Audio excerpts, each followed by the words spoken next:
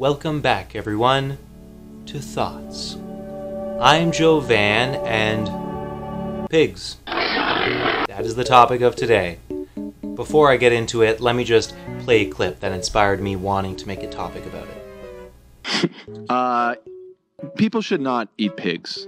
It's completely fucked up. Pigs are practically sentient creatures. There was a study in 2019 that they are the only animals more intelligent than pigs are elephants, chimps, and dolphins. They're literally the fourth most intelligent animal other than human beings. They're far more intelligent than cats and dogs, which we find abhorrent in this country to eat. And we harvest them on an industrial scale. It's really fucked up, and I love pigs, and you shouldn't eat them. Alhamdulillah. Alhamdulillah. So now, before getting into the entire voiceover, I want to give you guys an anecdote. It's not the funnest or anything, but it's still worth mentioning. Back when I was 22, I volunteered under my uncle to be security for the Burlington Rib Fest. When my shift was coming to an end, I was exiting the fair, and there were vegan protesters right outside, and they were saying that they would give $5 to anyone who watches a VR documentary about pigs. And so I said, sure, why not? It's easy $5. So they give me the VR, I put it on, I put on the headphones, and it was a very short documentary, and the documentary was about the treatment and slaughtering of industrial farm animals, and specifically pigs. So I was 22 years old when I watched that. I had seen slaughter videos of animals, and I've even seen murder videos of humans on the internet before, but to experience it in VR, where it is as if you were actually there watching the pig get slaughtered, several pigs, and just watching the mistreatment of them too as babies growing up in metal-grated fencing, it stuck with me. And not only that, but when I was done my experience, a literal kid who couldn't have been any more than 11 or 12 years old went after me, having no idea what he was going through. So, to those protesters, shame on you. You should have some kind of understanding that maybe wait until a person is 14 or 15 to allow them to see slaughter videos. But then again, no, that's my stance. Anyway, now let us get into an in-depth look at pigs. Enjoy. Ninu chudadum chada bagundi, everyone. So, what the heck are pigs, I hear you ask? A pig is like a person, complicated. They aren't the only complicated non-humans around, like say every other primate on the planet, and more, but for today's video, we'll break down pigs, specifically farm pigs, and get a better understanding of their history on Earth with us humans, and the role they have yet to play in the future in relationship to us. So, a pig is any of the animals in the genus Sus, within the even-toed ungulate family Suidae. Pigs include domestic pigs, Sus domesticus, and their ancestor, the common Eurasian wild boar, Sus scrofa, along with other species. Pigs, like all Suides, are native to the Eurasian and African continents, ranging from Europe to the Pacific Islands. Pigs are highly social and intelligent animals, with around 1 billion individuals alive at any time. This makes the domestic pig among the most populous large mammal in the world. Pigs, like humans, are omnivores and can consume a wide range of food. They are also biologically similar to us and thus frequently used for human medical research. But before going on about their physique, let's tackle the word pig and try to find out where it originated. It probably comes from the Old English beak, found in compounds, but the ultimate origin is unknown. Originally, young pig, the word for adults was swine, apparently related to German beek, or Dutch big, but the phenomenology is difficult. Another Old English word for pig was fur, related to fur, which means furrow. Sources also exist of Latin porcus, giving name for the food pork. These plethora of potential name origins, quote, reflects a widespread tendency to name animals from typical attributes or activities, from Roger Lass. Synonyms grunter and oinker are from sailors' and fishermen's euphemistic avoidance of uttering the word pig at sea, a superstition perhaps based on the fate of Gardarene swine who drowned. Ultimately, the names we have for pigs are whatever name stands the test of time. Anything not popular or written down in history simply doesn't make the cut. Now, about their bodies. Not the prettiest body type in the world by most humans' accounts, a typical pig has a large head with a long snout that is strengthened by a special prenasal bone and by a disc of cartilage at the tip. The snout is used to dig into the soil to find food, and is in itself a very acute sense organ.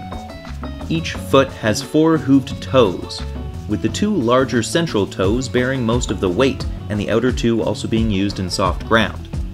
Adult pigs have a total of 44 teeth. The rear teeth are adapted for crushing. In the male, the canine teeth form tusks, which can grow continuously and are sharpened constantly by being ground against each other. Now, these specific physical mutations didn't adapt out of nowhere. Their body type came about through natural selection to fill a specific niche in their environment. The ancestor of the domestic pig is the wild boar, which is one of the most numerous and widespread large mammals, as mentioned before. Its many subspecies are native to all but the harshest climates of continental Eurasia, including its islands, and Africa as well, from Ireland and India to Japan and north of Siberia. Long isolated from other pigs on the many islands of Indonesia, Malaysia, and the Philippines, pigs have evolved into many different species, including wild boar, bearded pig, and the warty pigs. Humans have introduced pigs to Australia, North and South America, and numerous islands, either accidentally as escaped domestic pigs which have gone feral, or as wild boar to hunt. Now it's time to talk about that, the elephant, or pig in the room, our relationship with them throughout history. Most pigs today are domesticated pigs raised for meat, known as pork. Miniature breeds are commonly kept as pets today.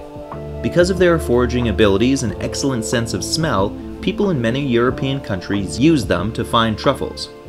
Apart from meat, pig skin is turned into leather, and their hairs are used to make brushes. The relatively short, stiff, coarse pig hairs are called bristles, and were once so commonly used in paintbrushes that in 1946 the Australian government launched Operation Pig Bristle. In May 1946, in response to a shortage of pig bristles for paintbrushes to paint houses in the post-World War II construction boom, the Royal Australian Air Force, or RAAF, flew in 28 short tons of pig bristles from China, their only commercially available source at the time.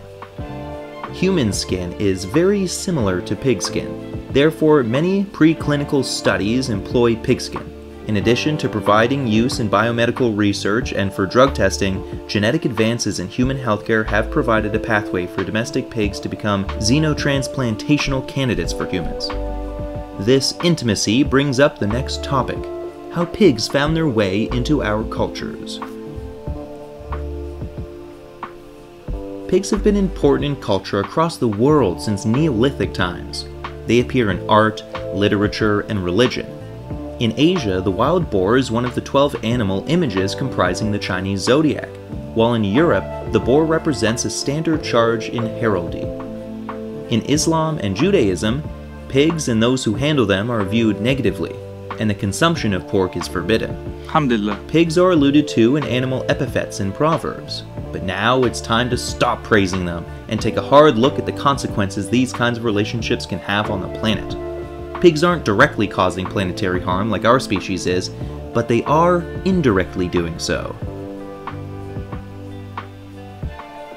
Domestic pigs that have escaped from urban areas or were allowed to forage in the wild, and in some cases wild boars which were introduced as prey for hunting, have given rise to large populations of feral pigs. In North and South America, Australia, New Zealand, Hawaii, and other areas where pigs are not native, accidental or deliberate releases of pigs into countries or environments which they are alien to have caused extensive environmental damage. Their omnivorous diet, aggressive behavior, and their feeding method of rooting into the ground all combine to severely alter ecosystems unused to pigs. Pigs will even eat small animals and destroy nests of grounding birds. The Invasive Species Specialist Group lists feral pigs on the list of the world's 100 worst invasive species. Because of biological similarities, pigs can harbor a range of parasites and diseases that can be transmitted to humans. Examples of such zoonoses include trichinosis, Tania solium, cysticercosis, and brucellosis. Pigs also host large concentrations of parasitic ascarid worms in their digestive tracts. Some strains of influenza are endemic in pigs, the most significant one of which, H1N1, H1N2, and H3N2, the former of which has caused several outbreaks among humans, including the Spanish flu, 1977 Russian flu pandemic, and the 2009 swine flu pandemic. Pigs also can acquire human influenza. It makes you wonder, what else might pigs acquire? Intelligence, perhaps? Pigs are believed to be one of the most intelligent animals, following chimps, dolphins, and elephants. We might think our dogs are the smartest animals when they can roll over and shake on command, but they surpass even man's best friend. Their intelligence was first discovered in experiments in the 1990s. Pigs were taught several tasks, including using a cursor on a computer screen. They learned these tasks as quickly as chimps. They could move a cursor on a screen with their snouts, as well as use the cursor to distinguish between scribbles they knew and those they were seeing for the first time. While they don't come from the same ancestor that made all primates, they seem to harbor as much of a potential at reaching self-awareness as our closest genetic cousins. So, when we all look at the traits that make pigs unique, we see a traditional farm animal. But when we look at the traits pigs share with us humans, it is impossible for us to hold that blindfold over our eyes that these guys are nothing more than mere food fodder. Whether you always understood the intelligence of pigs, or just learned today, what one could walk away with after hearing this is the knowledge that, should we, the nations of humanity, ever begin handing out intelligence-related sovereignty to non-human animals, pigs ought to be one of the first 5 species. They evolved pretty separated from us, and that can be seen in their shape, but their minds and attitudes are right up our alley. So next time when you think of choosing pork, beef, or poultry, like how I'm about to tell you to consider your diet, philosophy is one thing, but practice is another. I have the philosophy of a vegan, but don't act on it. I act on what's cheap and convenient. Life is hard enough for me, but as the growing popularity for meat alternatives grow in our Western world, so will the convenience to choose not pig for dinner. Maybe then the pigs of this world will have a chance to make their way into our homes as pets instead of into our bellies. Thank you for listening to my TED Talk. As always, thank you guys so much for being here. And if you've enjoyed what you've seen, as always, make sure to do your own research. That's the one thing that I cannot stress enough, is that me doing a deep dive on a topic is not the same as you doing one, and it's not the same as someone who spends years going over that topic. So, with that said, I appreciate the time you gave me to be here. I love you all to no end.